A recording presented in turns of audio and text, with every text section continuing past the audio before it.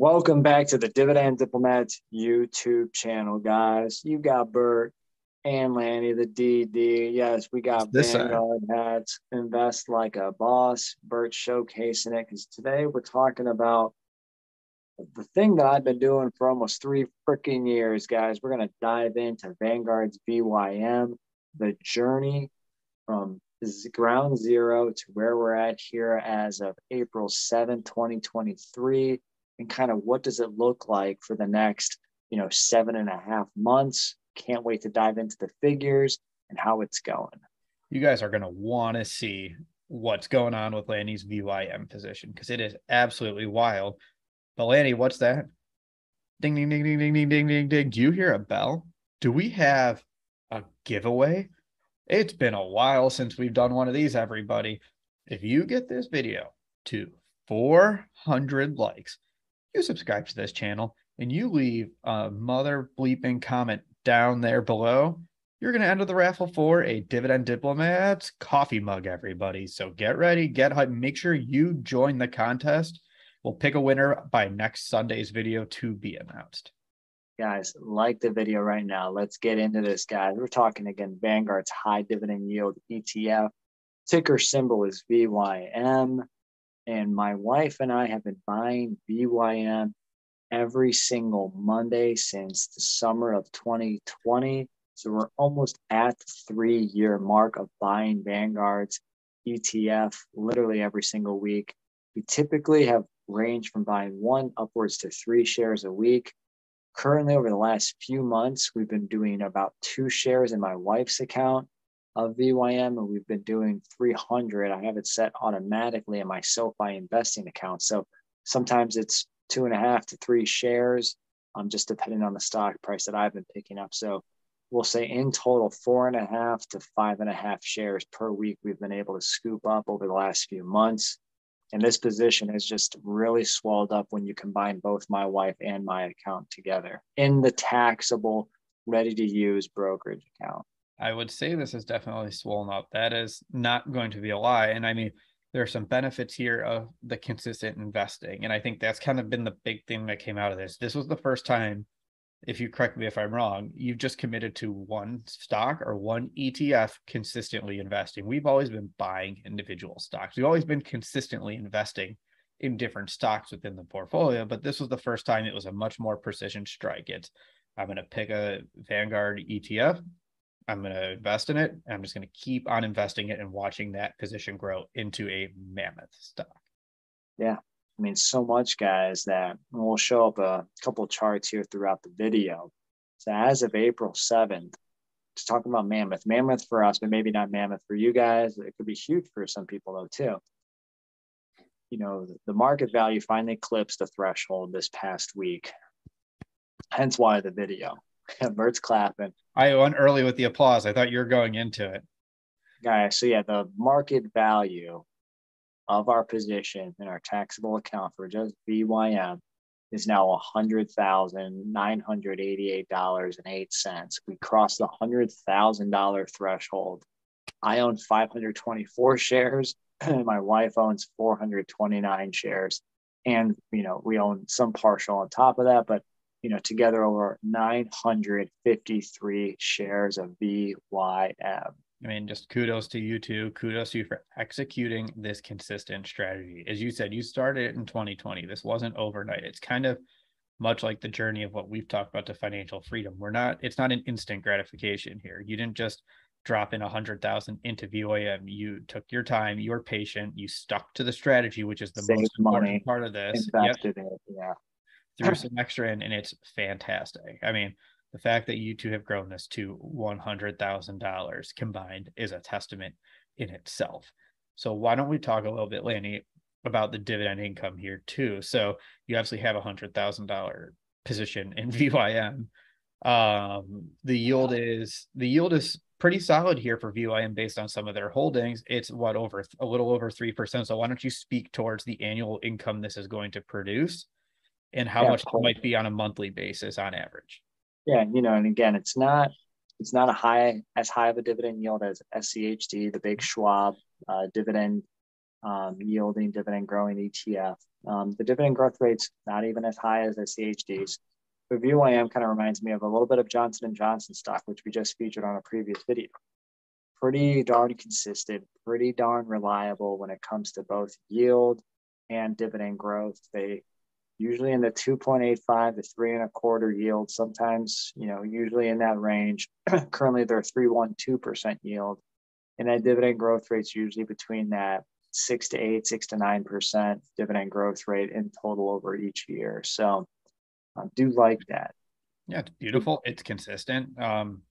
It's great. I mean, each fund's going to be different, and that's what's unique about it. And when you look at their top 10 holdings, you can kind of see why it's not the highest of the dividend growth rate, but you can see why it's solid, because it has what? Exxon, JP Morgan, Johnson & Johnson, the company you referenced, Procter, Chevron, Home Depot, AbbVie, Merck, Eli Lilly, Bank of America.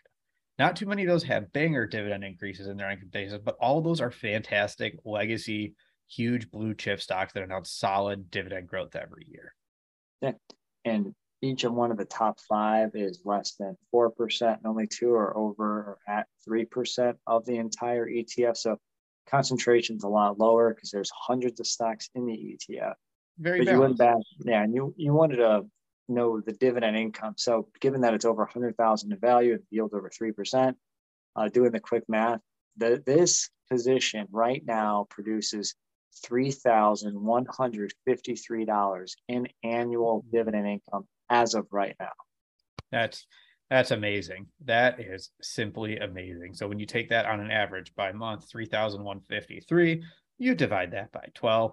That's about, on average, $262.75 of dividend income on average from one of your positions. Yeah. And again, it takes, guys, this is again over a 3-year time period. So yeah, I didn't just, let me just write a check. Let me just deposit 100K, boom, VYM, buy.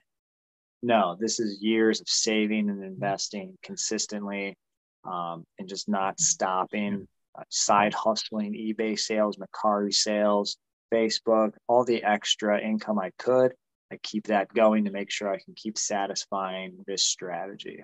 Yeah. So I think here's a good question I'm sure I have and a lot of the other viewers have as well, Andy. Is the show over for VYM, or is the show going to keep on going now that you've hit 100,000? Well, just like WWE's been saying, the show goes on now, together, forever, or whatever their slogan is right now. But no, the show goes on. The slogan is Vince just got paid, is what the That is true. He got paid. He found the best deal for the shareholders, and he got compensated 7+ figures for it. Yes. All right. And so then anyway. some, because of the equity that he also owns of WWE stock. But anyway, yeah. So are you going to keep going with VYM purchases? We're going to keep going. We're going to keep going, especially through the year of 2023. There's about 38 weeks left as well in 2023. So, I'll put this together too for us. But if we keep buying 2 shares in my wife's account, and I keep doing about $300 a week at current prices, we should add 108 shares for the remainder of the year to that total. And given that there's dividend income of 31.53, if you divide that by 4, which is quarterly, and times that by 3 remaining quarter ends of the year, and then take those dividends over the current price of 105.92, that'll also add more shares, in total. So yeah, we're going to keep going. 38 more weeks into 2023. It's going to take still a lot more capital to do this, but we're going to keep going. And we'll finally eclipse, the 1,000 share in total mark, because we're at 953. Yeah. And we should be well over 1,100 shares by the end of the year. That's magnificent. So if you take those 1,100 shares, you're projected about, it should give you a value of the position of about $122,000 forecasted with at the prices. That income would grow even more. So you're 3153 today, Lanny. Where would that put you from the annual income from VYM at the end of the year projected? Yeah, so that would add over $750+ in forward income, going from 953 shares to 1,159 shares. Man, Good thing I Yeah. swallowed my water right before I said that, because that would have just come right into the camera there. That's insane. And when you take that per month, again, at the moment, $262 per month is where you sit today. Per month, if you keep going at the end of the year and you hit the projections, you're at $319 per month. So that's a huge milestone you're going to cross on your own right there of getting over $300 from VYM on average. Pretty big milestone. I think crossing the $300 a month or $3,600 a year, we'll have $3,800 a year.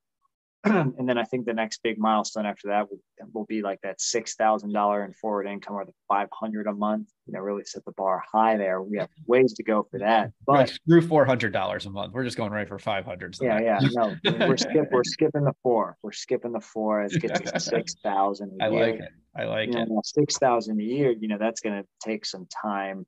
We Sure. more than likely won't. I can't see that being hit unless there's some crazy dividend growth, and we somehow fall into some crazy money, and maybe we find some in our backyard that's buried from the previous owners. Yeah, I mean, you are Italian. You could have some money and some buried bodies buried back there. But in all seriousness, I mean, again, remember, it took you 3 years to get to this mark. Now you have some dividend reinvestment momentum going. You have some dividend income momentum. So not to say it can't be possible to get there faster than you're expecting, but it's very much on the table that you could hit the 500 per month mark faster because of the momentum you have and the amount and the drive that you have to get there. Yeah. And, I'm not saying that we'll be so far away, but hey, dividend reinvestment's powerful. Dividend growth is powerful. Yeah. So who knows what's to come over the next, at that point, 18, to 21 months, kind of what does the dividend look like? Yeah. We'll see. Yeah. So, all right, everyone, here to summarize, Laney's wife just crushed it. They just finally got to $100,000 in market value for VYM. They're going to keep going. They're going to take that $3,153 and they're going to supersize it. They're going to keep going investing in VYM. They're projecting almost $320 per month by the end of the year when you consider in new purchases, reinvestments for dividend. That is freaking huge. So kudos to you first and foremost, Laney. It's awesome that you guys. I know I'm not the only ones out there. And, Brent, I know you did your J&J, got to 100 shares each strategy. Now you're on the SCHD strategy. So I can't wait to see in 12, 18, 24 months what that will look like for you, because here is kind of what it looks like for me. Yeah. So everyone, let us know what you think about this. Would you keep going if you are Lanny? Do you have a regular investing strategy like he and his wife do, whether it's VYM, SCHD, whether it's $1, $100, $1,000, it doesn't matter. Just tell us what you're doing to grow your passive income every single week. Guys, remember, we're trying to get the 400 likes. Let's get you a nice coffee mug with the DD representation. For those that do have a coffee mug, that we also do like to customize it up every once in a while, maybe surprise you a little bit. Subscribe to the channel if you haven't, guys. Man, bro, what else is there? That's really it. I think we're in a good spot. If there's only one other thing that we should be saying, something about not being with us if you're going to be against us, everybody. Oh, man, guys, that's Birds Are Hurt and Lanny from the DD, over and out.